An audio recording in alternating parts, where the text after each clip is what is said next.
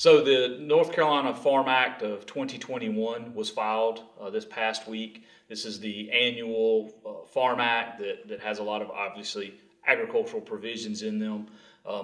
They're likely to change as it moves through the General Assembly a little bit, but some of the provisions that are in there now, one will require the Department of Environmental Quality to issue a general permit for on-farm swine digesters. And so these is sort of the latest iteration of waste treatment on the swine farms is to use digesters and to create biogas and then use that biogas as a replacement for natural gas.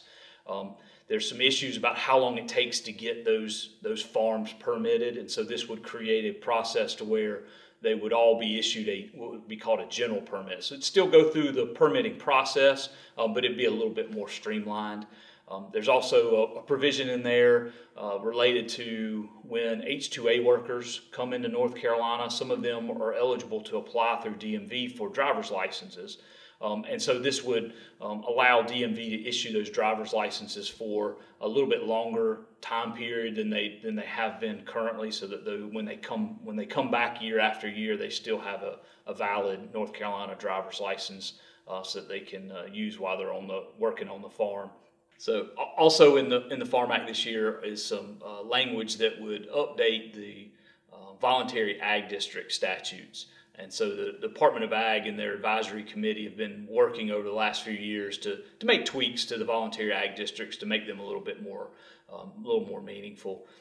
There's also a provision related to increasing the penalties for timber theft. So when you look at whether somebody cuts across the line in this case purposefully and steals timber or does not make payment on a timber contract, those types of things, there's some increased penalties now or proposed now for those particular issues.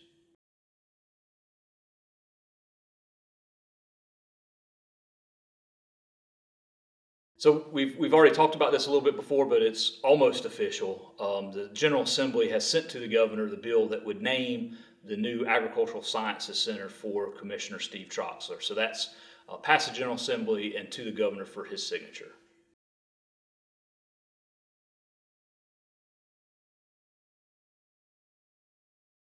The biennial budget is still in, I guess you would call it, behind the scenes negotiations. So the House and Senate budget writers are still negotiating on what we call a top line budget number. So they're trying to decide between the House and the Senate how much total money they're going to spend.